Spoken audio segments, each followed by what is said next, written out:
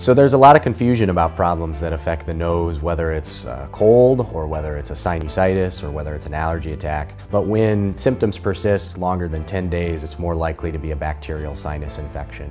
So when patients have 4 or more sinus infections per year, or when they have symptoms that don't go away after treatment, they might be a candidate for further treatments for their sinus condition.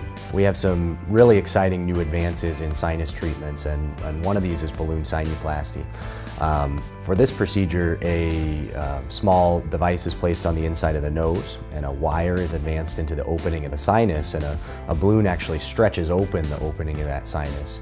And it restores ventilation, it enables better breathing, and it reduces the pain and pressure. And it allows more natural drainage like the sinuses were designed to function before they became chronically infected. There's minimal pain and discomfort, and the patient is able to return back to their life very quickly without much downtime at all.